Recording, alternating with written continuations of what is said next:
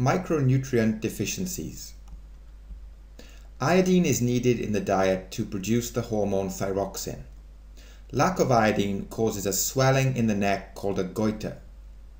Salt can be added to the diet to prevent iodine deficiency. Iron is needed as it is an essential part of hemoglobin, which transports oxygen around the body. Lack of iron causes anemia. Iron is found in red meat and green leafy vegetables. This table shows the micronutrient deficiencies and the diseases that they cause.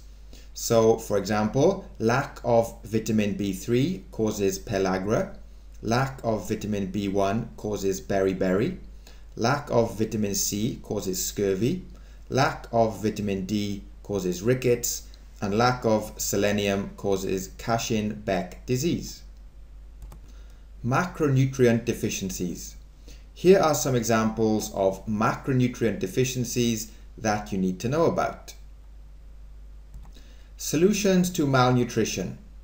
So here's a list of things that can be done to prevent micro and macronutrient deficiencies. Fortifying staple foods with micronutrients. Taking nutritional supplements. Genetically modifying foods to increase nutrient content. Educating people about balanced diets.